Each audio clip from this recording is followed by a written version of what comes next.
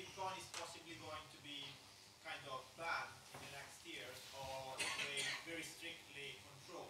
In some places. In some places. Yes. So, for instance, one of these places would be China. Unlikely, but yes. Because they are really having some kind of problem with many people converting their money Bitcoin, right? And the mining facility, I think 70% of the mining facility are in China.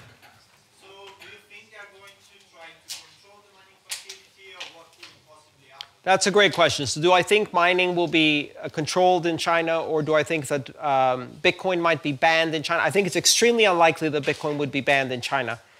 Just because every time there's a little blip in the yuan, we see like $500 million to $1 billion flow into Bitcoin, doesn't mean that that's a large amount of money. For China, that is nothing. So it's like you're facing the imminent collapse of a giant hydroelectric dam. You're not going to worry about that tiny little trickle of water in the side there that's Bitcoin. You're worrying about the gushing outflows of the things they are worried about. Right now, they're passing a new law to restrict mergers and acquisitions. I heard this fantastic story of how Chinese companies are exiting money from the economy even though there are currency controls. And it came about from a conversation with a lawyer. And this lawyer had been asked by a Chinese company to participate in an arbitration hearing. And they said, we want to do this arbitration hearing. And would you be interested in participating and representing us? And they said, yes, okay, who's the other party? Well, the other party doesn't exist yet. We would like you to create the other party.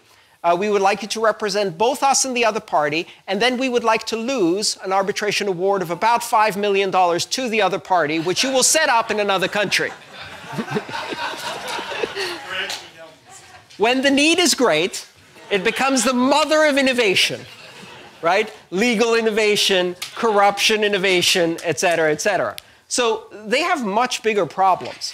Now, you will see bans in some countries. In the countries where they can arbitrarily effect a ban, they can't actually affect that ban in practice on the ground. Because where the rule of law is weak enough that a single individual without any recourse, due process, or opposition can simply ban a form of money, then their ability to actually enforce that is probably pretty weak too, because everybody below them is going to be taking bribes. So just imagine, for example, the ruling comes down and it says you can't do mining in China. And that goes down to the districts, and from the districts to the smaller districts, to the cities, to the towns, and eventually some official sends a fax to the local village where they're running a mining farm off the hydro that represents 40 to 50% of the municipal income of the entire area. And they say, you must close your mine. What does the local official say? We have no mines here.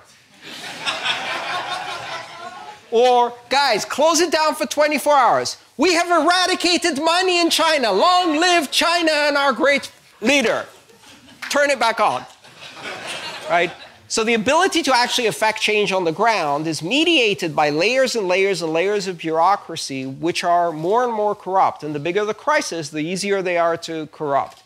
You got to realize that these mines are quite decentralized within China, and in many cases, they provide a stream of corrupt money throughout every official in the area. The police works for them, the mayor works for them, the electricity company works for them. Now the electricity companies are the ones who are mining. Good luck shutting that down. So again, it's not as easy to do.